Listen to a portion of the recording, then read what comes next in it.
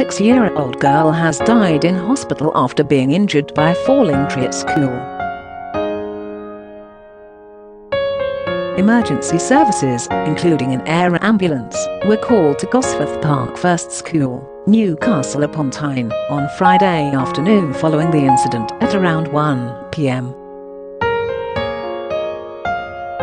Paramedics attended and the girl was taken to the Royal Victoria Infirmary by road with an air ambulance doctor on board. She died in hospital on Saturday morning, Chronicle Live reports. Police say an investigation has now been launched, and they are working with the Health and Safety Executive. A Northumbria Police spokesperson said, "At 1:15 p.m. yesterday, Friday, we received a report that a child had been struck by a falling tree at Gosforth Park First School. Emergency services attended the scene and the 6-year-old girl was taken to hospital.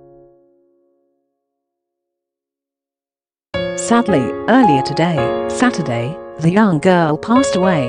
Our officers are continuing to support her family, and our thoughts are with them at this incredibly difficult time." An investigation has been launched with police working in conjunction with the Health and Safety Executive. Close quote. We'll be bringing you the very latest updates, pictures and video on this breaking news story